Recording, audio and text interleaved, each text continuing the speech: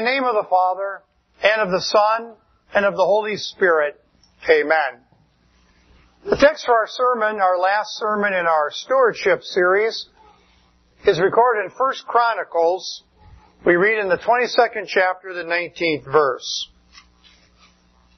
Now devote your heart and soul to seeking the Lord your God. Begin to build the sanctuary of the Lord God, so that you may bring the ark of the covenant of the Lord and the sacred articles belonging to God into the temple that will be built for the name of the Lord. This is God's Word. In the name of our Lord and Savior, Jesus Christ, dearly loved by God,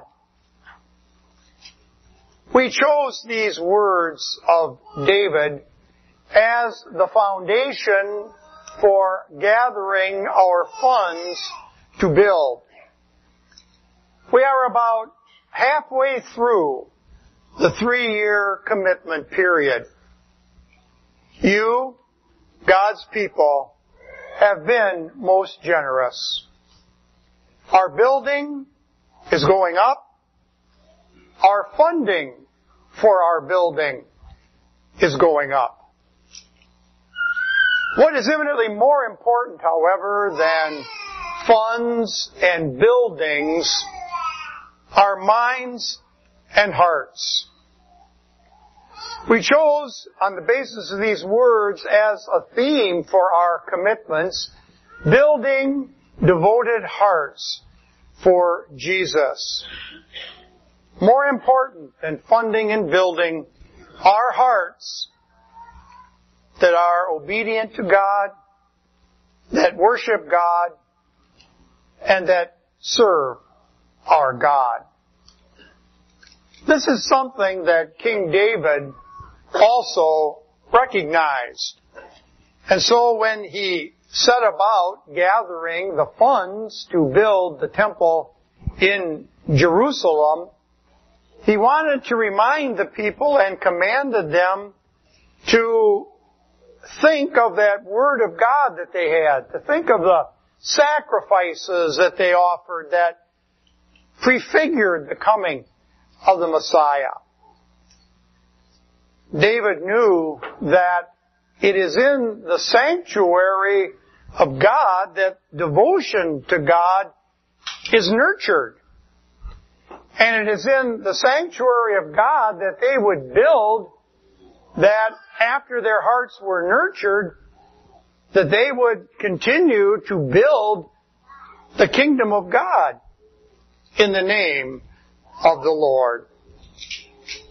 The people knew that it was there in the sanctuary before the altar that their devotion would grow.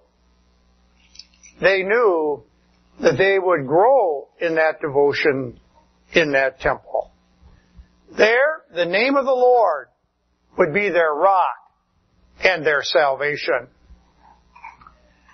We will conclude our series of stewardship this morning as we look back on that theme, building devoted hearts for Jesus.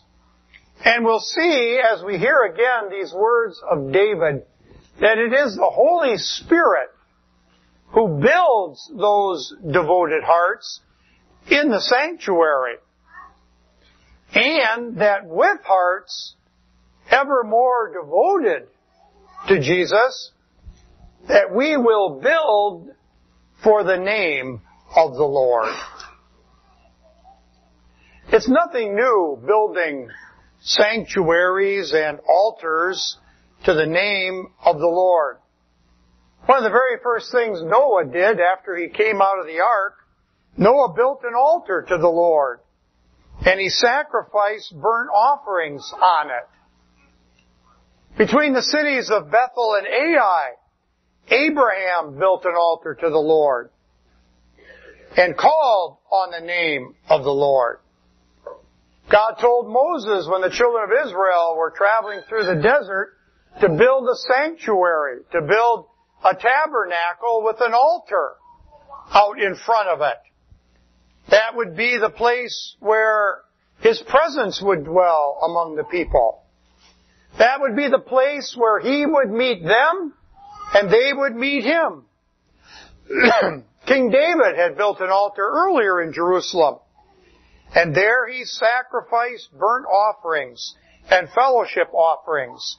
He called on the name of the Lord, and the Lord answered him with fire from heaven on the altar and burnt offerings. Our spiritual ancestors recognized that it is in the sanctuary before the altar that we build devoted hearts for Jesus.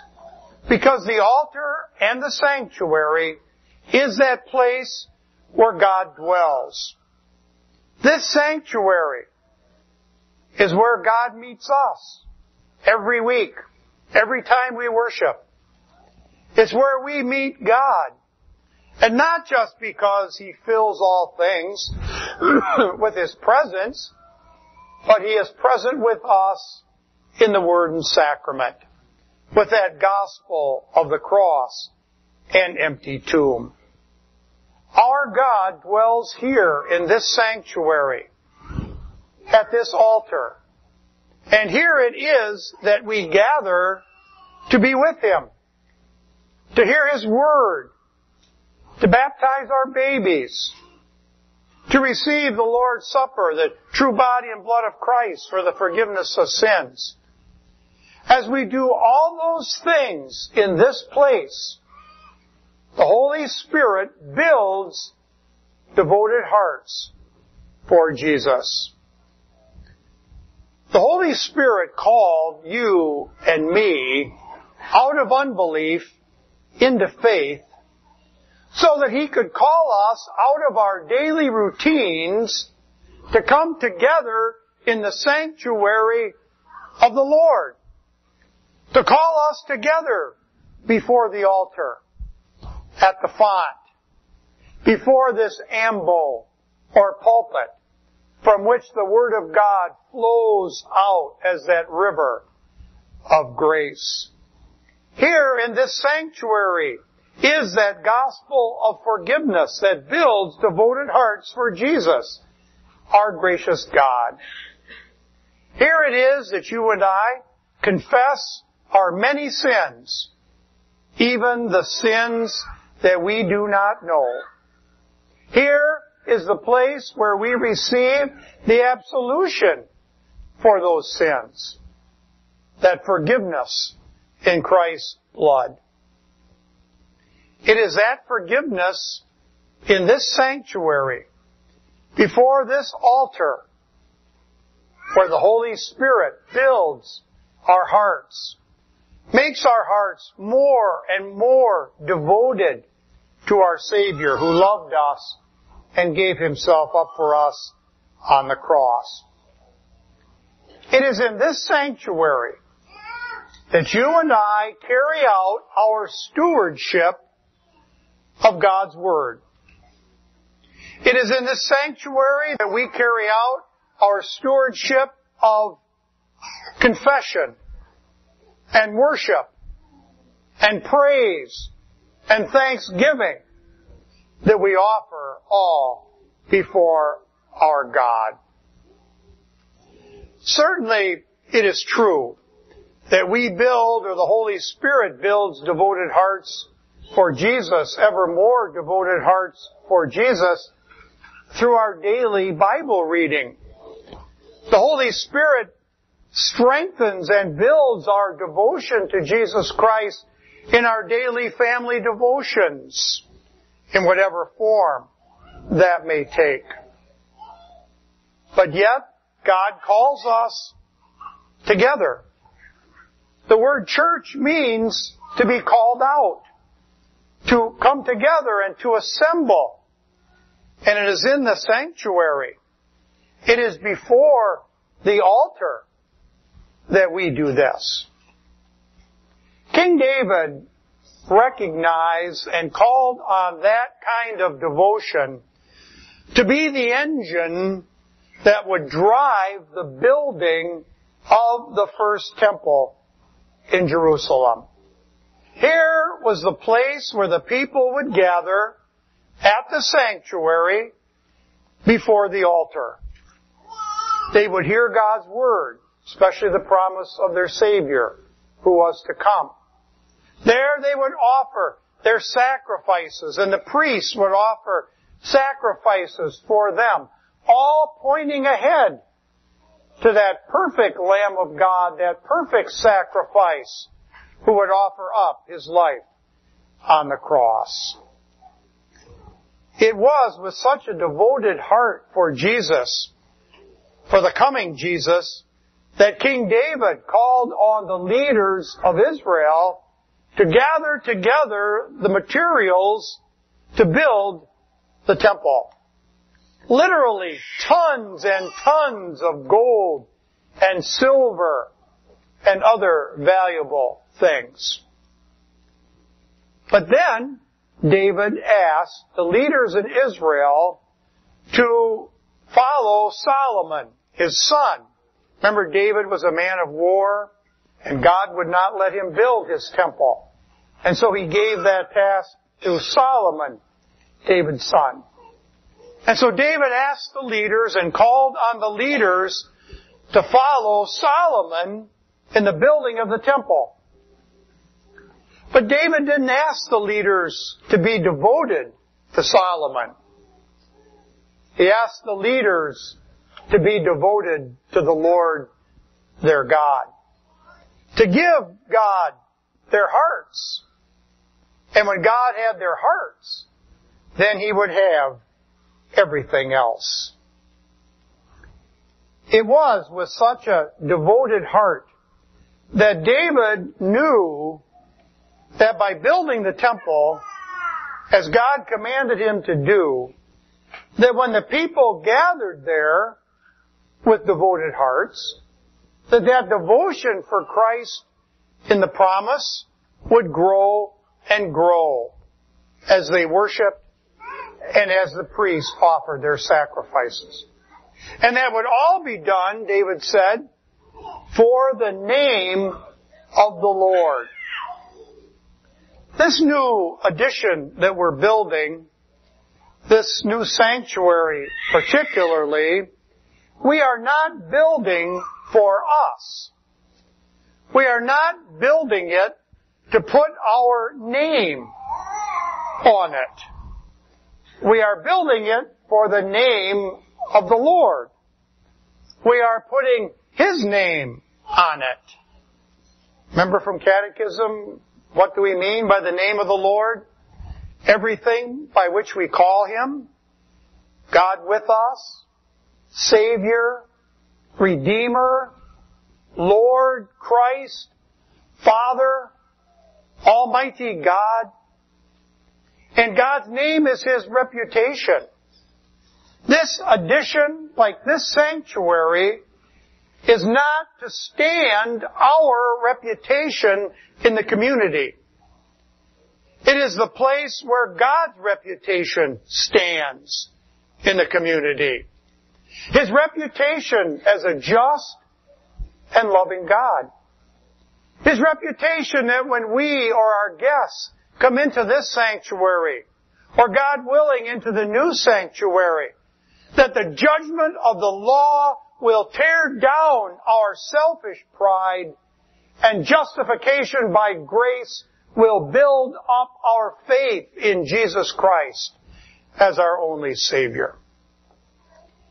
It is from the sanctuary, it is from the altar, the baptismal font, from the pulpit, that the reputation of God as a just and merciful God who wants all men to be saved and to come to the knowledge of the truth.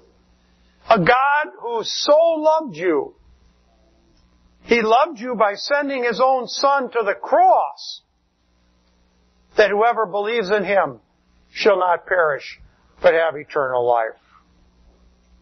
This is why we have this sanctuary and are building another.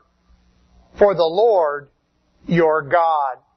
And David realized that it is in that sanctuary that the kingdom of God would grow.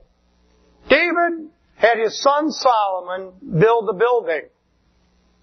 That building would stand for a while. There's only one wall left of the temple in Jerusalem. But what David was really going to build there was the kingdom of God. What David was going to really build there was the eternal kingdom of his descendant, Jesus Christ, whom God promised in whom all the nations of the earth would be blessed. That sanctuary was for the sacred articles. God told David to tell Solomon, bring the ark of the covenant of the Lord and the sacred articles belonging to God into the temple that will be built for the name of the Lord. The ark of the covenant in the Holy of Holies, the candlestands, the incense stands, the altar that would be placed out in front of the temple. All of these sacred articles meant for those people the presence and the mercy of their God. In the future, God willing, we will transfer our sacred articles into our new sanctuary. The altar, the pulpit, and the baptismal font. We will continue to worship in that new sanctuary as those sacred articles, again with the cross, remind us of the mercy of our God. All of you are sitting there this morning, and all of you are looking towards the altar. All of you are looking towards the pulpit. Next Sunday, if we have the baptism that's been scheduled, the baptismal font will be up here, or you all hopefully looked at it when you came in. When we look at those sacred articles, it means God's mercy. It means God's forgiveness. When we see our Lenten cross and our logo cross that we plan to have right in the front of church and engraved into all of our pew ends, those will all remind us of what the sanctuary is for. It is where the Holy Spirit builds devoted hearts for Jesus. We are building a sanctuary to build devoted hearts. In that sanctuary, God will give us the gospel so that we not only have devoted hearts for Jesus, but we continue to build devoted hearts for Jesus. It is my prayer, and I trust that it is your prayer too, that you will continue to be generous in your material and spiritual sacrifices with devoted hearts for Jesus when we enter our new sanctuary. Because there, through the Word, we will continue to build the kingdom of God by the power of the Holy Spirit, even after the building of concrete and steel is completed. Amen.